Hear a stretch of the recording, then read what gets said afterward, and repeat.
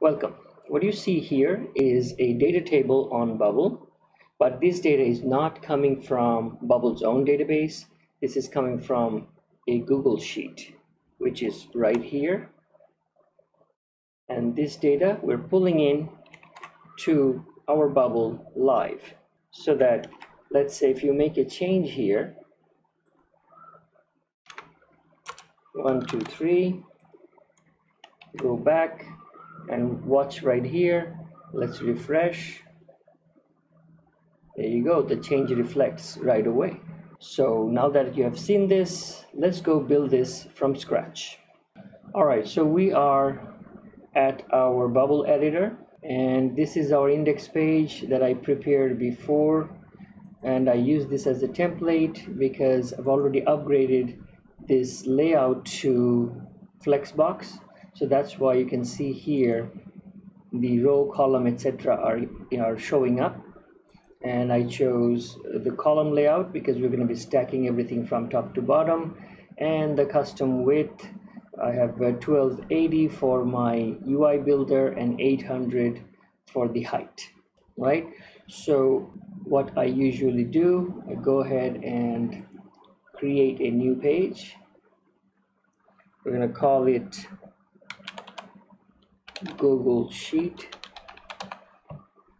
and we're going to clone this index page. All right, this is where we're going to start working. So first of all, we're going to have our actual content block, and we're going to name it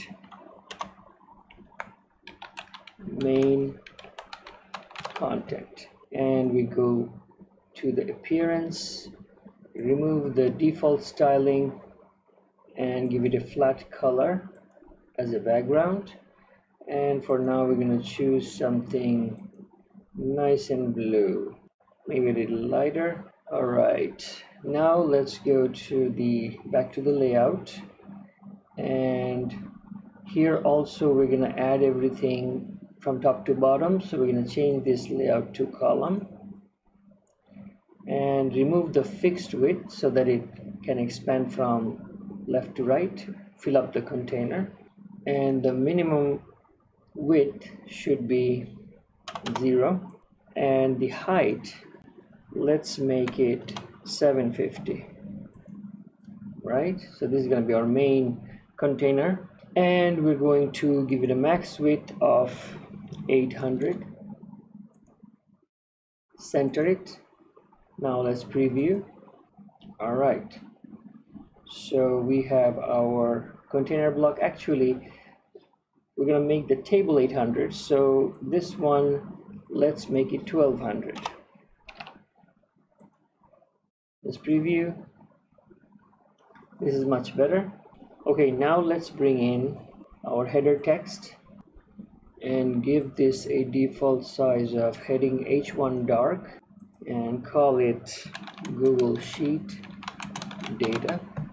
Now let's go to layout, remove the fixed width, reduce the minimum width to 0, minimum height to 0, also give it a top margin of 50, bottom margin of 50. Now let's go back to appearance, remove the default styling and center it. Let's preview. Looks great. Okay, now that our container is built, so now let's focus on our backend. Let's look at the data source. Okay, so this is going to be our data source, this Google Sheet, and we are logged in here as HTML5 dev, right? So this is the service we're going to be using, Sheety.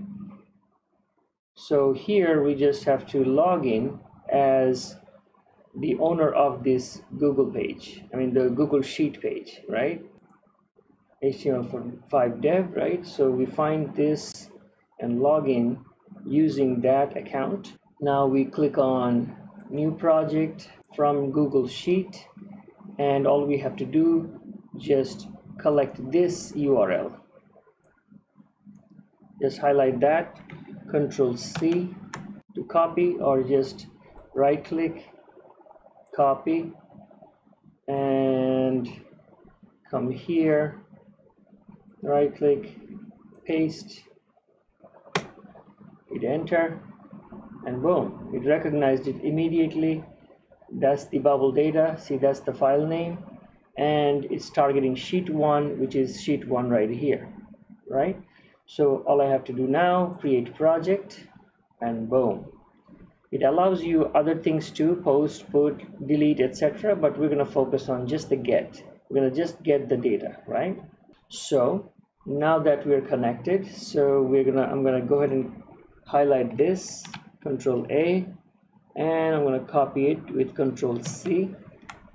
Now let's go back to our bubble editor. Now let's go back to plugins. We already have our API connector, and as you can see, this is another API name that we worked on previously with the Stripe API. So this time we're going to just add another API, and we're going to name it Google Sheet Moose, right? And now we're going to create the actual API call, expand it, name it get sheet data, and our method would be get, as we saw here, get, right? Now let's just paste the URL. Okay, so now we are ready, and let's go initialize the call. There you go. Went ahead and got my data fields, assigned data types automatically, and we can even go to show raw data and see it's actually pulled in all the data. If you look at it here, it is exactly these guys. So let's save it. Now let's go back to our editor and get started adding them. Let's start with adding a repeating group.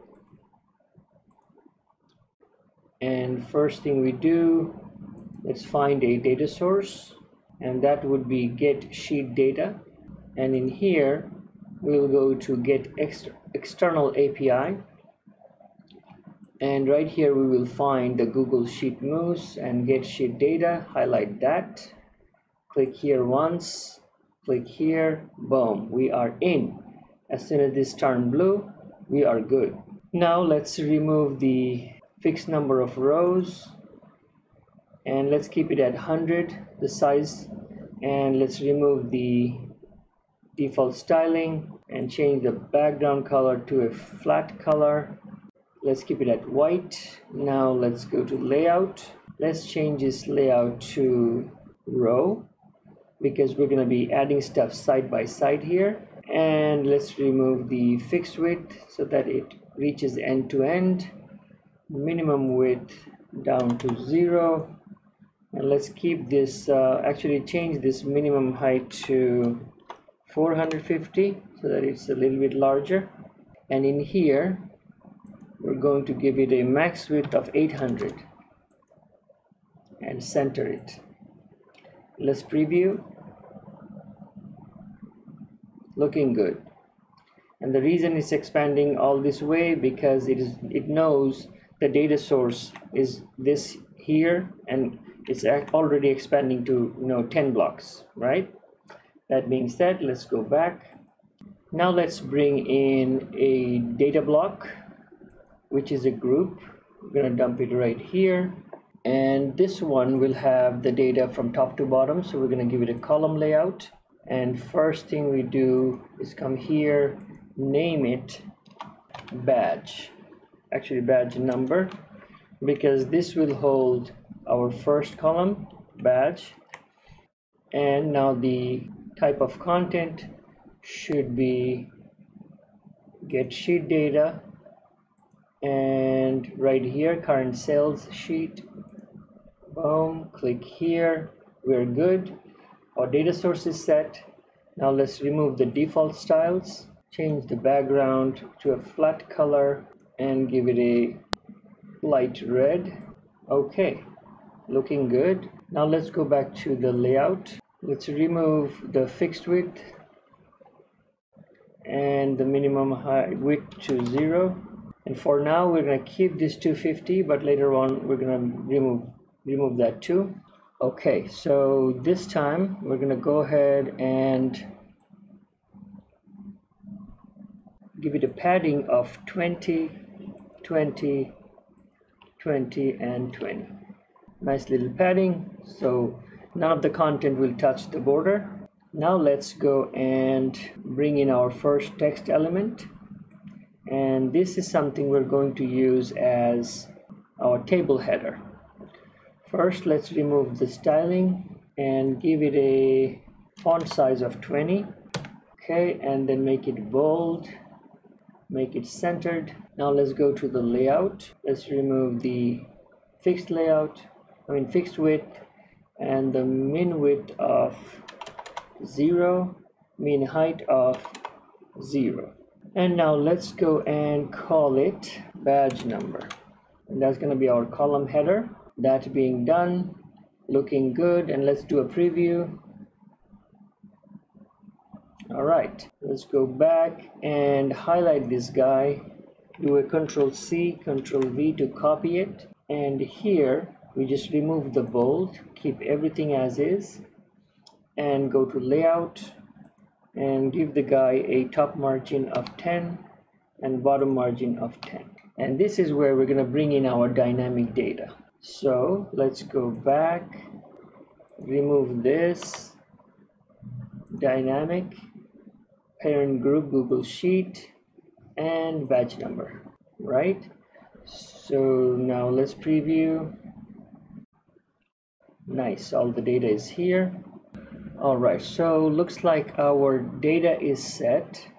So at this point, let's go to the container, which is the group badge, and go to layout and remove this min height to 0. Boom. And let's preview. All right, they're looking great. But one thing you notice that this badge here, this title, is showing up in every column, right? This is supposed to be the column header, right? So to make that work, we have to use a conditional logic, highlight this. First thing we do, we remove this. This element is visible on page load. First, make it disappear, then add a condition when our current cell index is 1, which means whenever we are here on the first one and cell index is like 1, 2, 3, 4 like that. So whenever our cell index number is 1, then we make this element visible and we check it. That being done, let's preview. There you go. And all that white coming in, we know exactly from where, because let's go to the repeating group itself and let's change this 100, which is the minimum height of a row, to 80, and let's preview. Perfect.